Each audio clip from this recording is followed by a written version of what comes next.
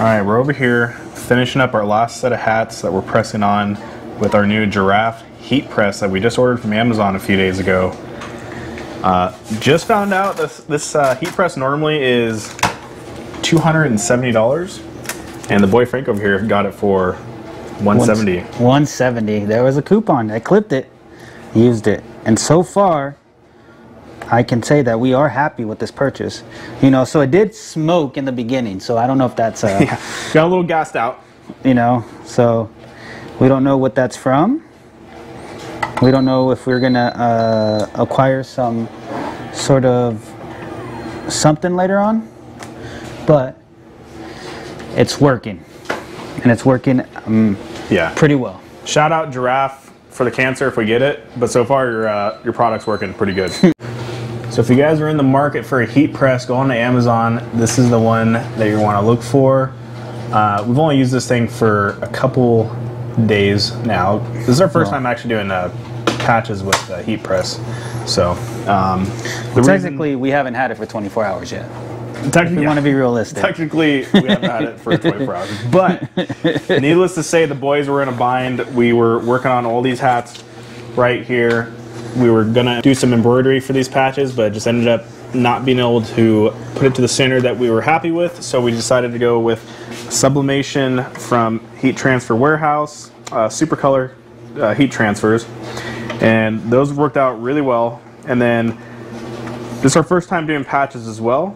We're pretty happy with them. We're gonna probably go over down to Racoma and do a class that they offer so we can just learn how to do stuff better. But so far, we're pretty happy with how these things are turning out.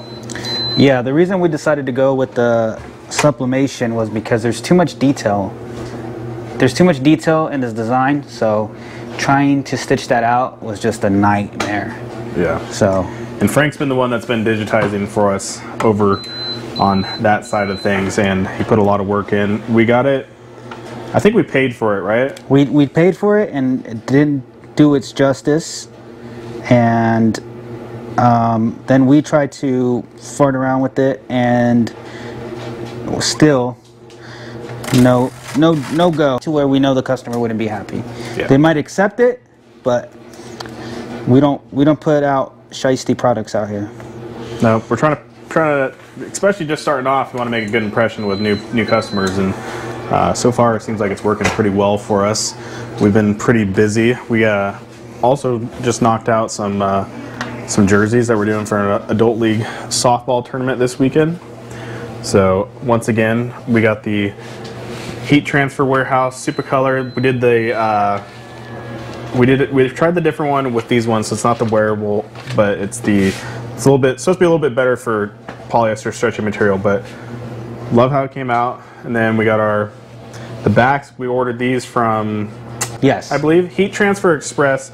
So we were able to get all the names, the numbers in a package for, I don't know, like 30 bucks. And then we put our logo right there, our website, RIDG.gg. You guys can check that out if you're watching this video.